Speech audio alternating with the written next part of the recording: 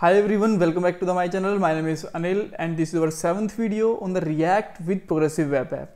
So in this video, we are going to learn about how we can fetch the data from the API about user and show on our user's route. So first of all, let's check out the points of this video. So this is our major task, user listing on the user route. Then we will add the user route to the cache. All right, why we needed that? Okay, so let's clear this point first of all. So in the previous video, if you watch this video, then you maybe remember that we made our website accessible without internet, right? So let's check it out how we did that. Let's go on application, make it offline, and now we don't have any internet access. So now you can see that we are still able to access our website, right? But if I just go on the users page and then make it refresh, then it's not working. The reason is because we did not cache the user's route yet, right? So what routes we are just cached here, you can see that we did the all other things like bundle files and all and route also, but we did not cache the user's route. So we have to do it. Then we will call the fetch API and we will add the React Bootstrap table so that we can just make a style within minimal CSS. Even we don't need to write any CSS if we are using the React Bootstrap table in case of listing, all right? And then we will render the user's listing. Great. So now first of all, let's find the solution of this case. I'm just going to serviceworker.js file, or you can say that the SW, and just simply write here users, right? And that's it. That's the solution of our problem. Now let's come on application and unregister this case, right? Now let's come on okay. So first of all, for a moment, because we clean the service worker, so that we have to make it online. Let's try to access it on the online. Right now you can just see that this is working fine and user page is also working fine. Great. Let's go on offline mode now, and like this, and this is working fine in the offline mode also, right? So we done our first task. Now let's fetch the API data. So this is our API URL. This is open source API and you can also use it in free of charge. See, this is the JSON, right? So now let's use it in our project. So this is the URL and we have it. So let's go on the src, then users route here, and first of all we have to import the two things.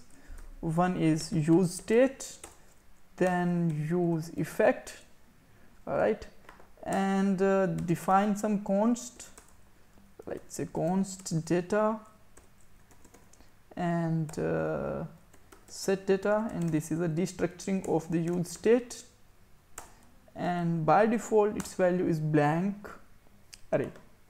Great. Now just use effect, and it should be called only once, that's why I'm just going to add it the blank array. And now let's define the let URL, and URL is here. Now let's try to fetch it. One more thing that I just want to mention in this video, that we already just make the user's page cache. That's why if we just want to make any change of on the users.js file, then we must have to hard refresh our page. Hard refresh means you can just make it hard refresh from here, right? Or you can use a shift control R. And I already told you, because this is due to the caching the file, and in the next video I am just going to make a special video on, in this case we will check that if we have the internet, then we will fetch the data from the server, and if we don't have the internet, we will fetch the data from the cache. But now in the case we are fetching the data only from the cache file. That's why we have to just make it hard refresh when we just going to make any change in case of users file. So now let's go it. Now use your fetch API and just write here URL, and we know that it's basically return a promise, so we can just simply use like this.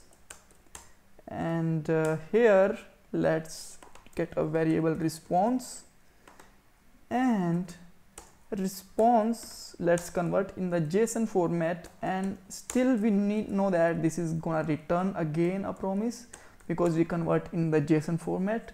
Then we can just put here result. Okay, let's put it here, and now make it console dot war result, right? Okay, so we can do one more thing, like set data. In a states data we can just take the result here, right? And let's see this is working fine. Then we will just use the React Bootstrap page, right?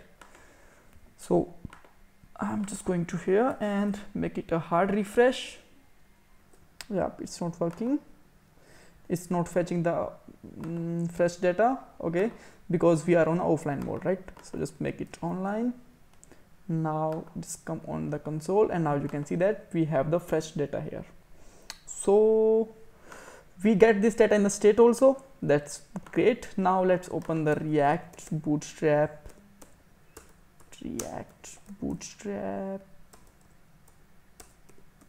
table.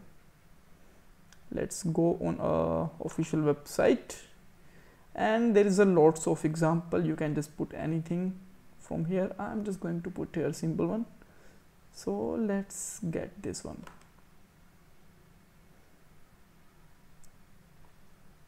Okay, great, and simply paste it here. Now we have to import the user table, so because we don't have imported yet, so just simply write here import something from React Bootstrap, and just write here table. All right, great. So now let's see what we are getting here. Okay, so we have, this is dummy data.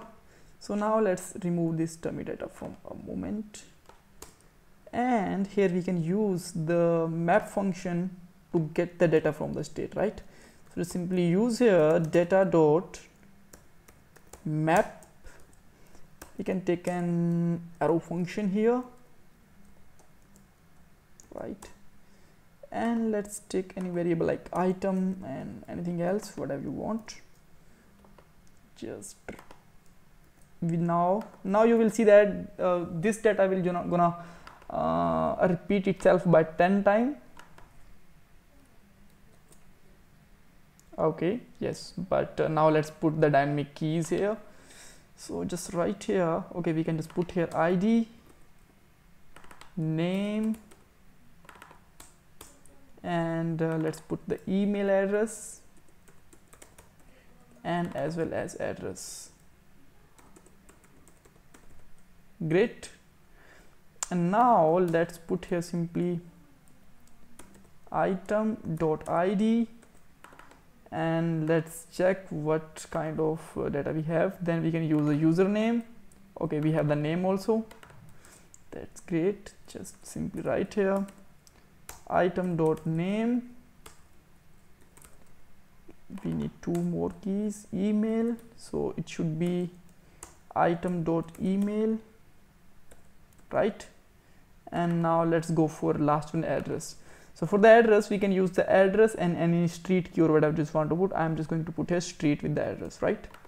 So let's use here simply item dot address dot street, right? Come back here, make it hard refresh, and you can see that we got the dynamic data, right? So as I told you, even for every time we need to make a hard refresh here, because we are when we are just normal refreshing the data, we are just getting the data from the service worker, right? So that we have to make it hard refresh every time and get the data. And in the next video we will see that we will use only these cache data, which is, you can see that, when we don't have any internet connection. If we have the internet connection, then we will directly fetch the data from the online server. So thanks for watching this video. Please subscribe our channel and like this video again. If you still have any kind of query, you can ask me in the comment box. Bye bye, take care.